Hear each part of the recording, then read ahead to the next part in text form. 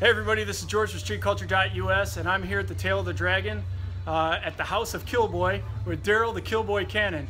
You might recognize Daryl from a video done in the past on, what was it, Hell Roads? Hell Roads on Discovery Channel. Yeah, on the Discovery Channel. Yeah. So, Daryl, tell me, how long have you been here at the Dragon? Well, I started kind of hanging out like 2001, and then just hanging out on the side of the road, taking pictures, blogging about it back before there was blogs really, and people started asking me to take their pictures and put them up there so they could download them. And yeah. One thing led to another, and I fell backwards into photography on the side of the Dragon and went commercial in like 2003, and been at it ever since. You know, just keep growing. Now, the first time I met you was what, about 2 years ago? Yeah. These guys, I came in, I'm new to the Dragon area, made me feel like family. What was that fellow's name with the Honda S2000? Old Walter. Old Walter. I go up on this S2000, I think it's owned by some 20-year-old kid. No, he was like being driven like crazy. 74? He's Jekyll and Hyde of us. I don't know what his exact age is. He's up there though. He's up there. Definitely retirement age. Well, I'll tell you what, he left me in the car. He's as good of a driver as any young person, and then he gets out and he's like, "Hey, buddy, how you doing?" You know, it's just totally what beast.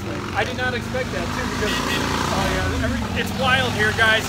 This weekend they're having a Mazda Miata event here, and as you can see behind me, things are already picking up.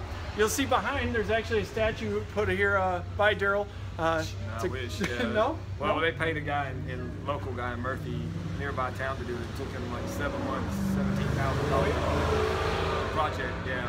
But yeah, he brought it up, put it in. It was pretty cool. So I call it the House of KillBoy. So what do you offer here for enthusiasts to come and visit the Dragon? A lot of people get us mixed up. So Tail of the Dragon and KillBoy are two different businesses. Oh, okay. So Tail of the Dragon is the souvenir stuff. So that's T-shirts and decals and things like that.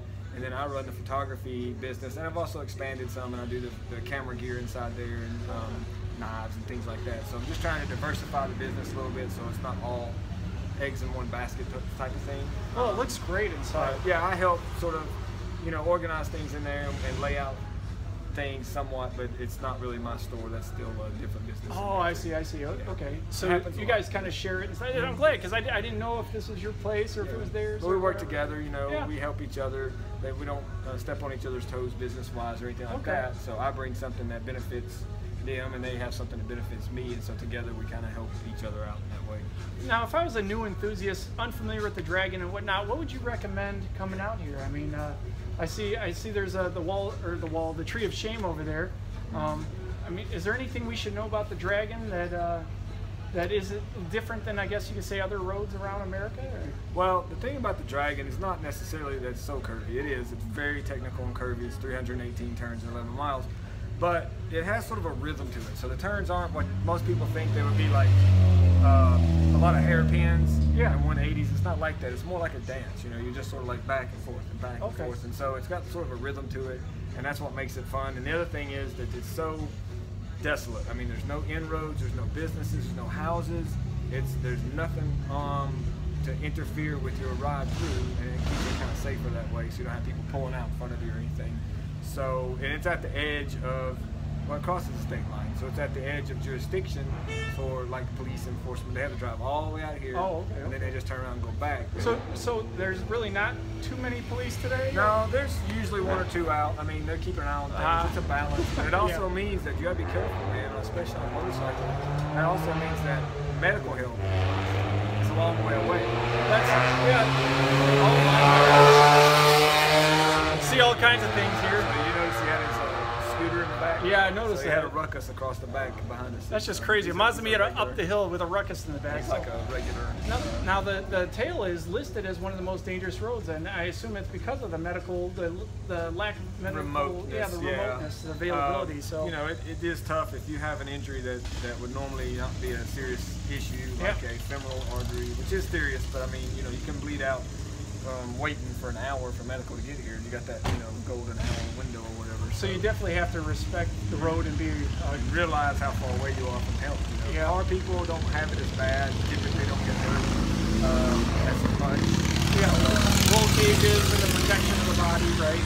Motorcycle people, especially on the bigger bikes, they'll tend to sort of wear less gear, and the bike is heavier, so they break legs and things like that. Now I've seen a lot of Miatas here today, but what kind of range variety of cars do you see here? Everything. Everything? We've had the Pagani Guaras, had the Veyron SS and the Veyron Vertice, along with the regular Veyrons up here. A lot of car manufacturers bring their sort of test mules up here all cladded up, Yeah. and they'll test them on this road because there's no other place that can really push the car through the paces at high temperatures, low air movement, things like that. That's one of the problems that we have. A lot of stresses on the cars. It's rough on the cars, so a lot of those types come up. But we see everything. I like to say the car show comes to us. We don't have to go to it, and the bike show too. So that's why I came. We see everything here. We don't have to travel. So what about the boys? When I say the boys, I mean the guys at the Grand Tour. Have they come out here yet? Not yet. Not that I know. Why not, fellas? What are you waiting on? I don't think they would like our speed limit. They did the Blue Ridge Parkway. Oh, did they? The speed limit's like 45, which admittedly 45 on the Blue Ridge Parkway feels a lot slower than 30 on the Dragon. Actually, to go 30, 40 miles an hour on the Dragon, on a lot of that stuff is hustling. I mean, like locals fast hustling. Oh, I bet. But on Blue Ridge Parkway, it's so open that 45 or whatever it was seemed a little slow, so they bitched the whole time about the speed. They probably wouldn't like our speed limits, but well, it's America. We drive slow, apparently. So sure, yeah, it's not Europe. Slow. But I'll tell you what, these guys made me feel like family when I was up here 2 years ago, and I had to come back. I actually wrote something for, and it was a little editorial. It got rejected, which is fine. So keep throwing stuff, and eventually something sticks. Eventually it's gonna stick. So now I have my own channel, my own Instagram. I don't need anybody's approval. So I had to come out here, and A Tail of the Dragon is definitely one of the great places to visit in America. And if you come out here, you got to see Daryl and his crew, because like I said, they make you feel like family. And I'll tell you what, it's been a pleasure, Daryl. I appreciate it. Thank you. It's good to see you again, brother. And we'll see you on the road.